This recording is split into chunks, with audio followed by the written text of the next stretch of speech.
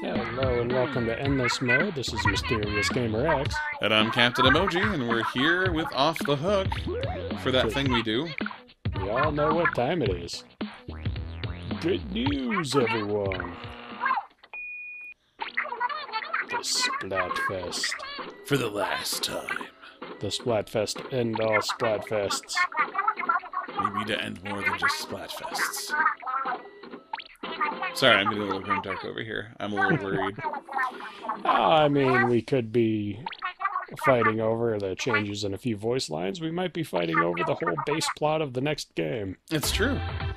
We might be determining who lives and who dies, or we might be determining, Cosmetics. yeah. just what the visual aesthetic of the next game is, but everyone's fine. You know, no pressure.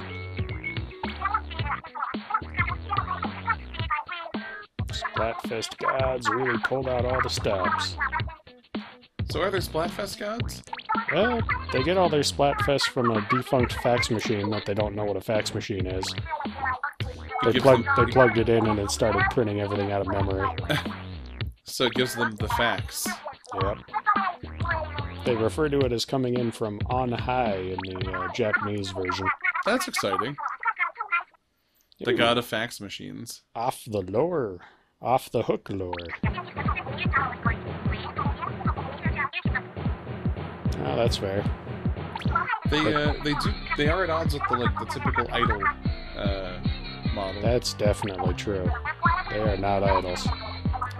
You know, if the first game was all about idol stuff, this one's definitely like counterculture, I guess. Yeah. And pop music is really stagnant these days. I mean, I'm not saying it's bad, but they all sound the same. Like, scientifically. Yeah. I mean, there's a lot of individual talent there, but it is being aimed in a direction. I get you. Well, I mean, she's pouring her heart out toward you, Pearl. I realize you're trying to be... We're just dropping truth bombs. Yeah. But I think everyone's warmed up to Pearl for the most part. Like, possibly. Based on the fan art and stuff. And, like, I would definitely admit that Marina was definitely the early favorite over here, but... Hey, that's fair.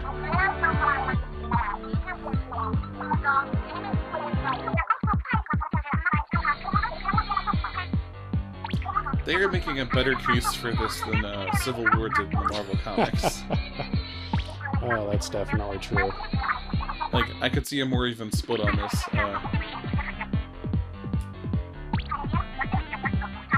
Oh, that's pulling out the big guns of Splatfest law. Article 4 of Splatfest law. Dun dun. That's... Last time you did that was ice cream versus cake. Oh, right. That was the demo Splatfest, wasn't it? Yeah. We're gonna figure it out during the... There's gonna be a bar napkin plan. How much you want to bet is Inkling's still impulsive? Yeah. Like, I realize Marina wants to plan a thing, but it's really just going to be the Octos working toward any sort of plans. You're not gonna rope in the Inklings on that. But who knows? Maybe that'll be a good balance. I'm curious what the game will look like, what Splatoon 3 will look like depending on who wins. Like, I mean, will we get like floating cities and stuff if Marina wins? True. And will there still be stores if Chaos wins?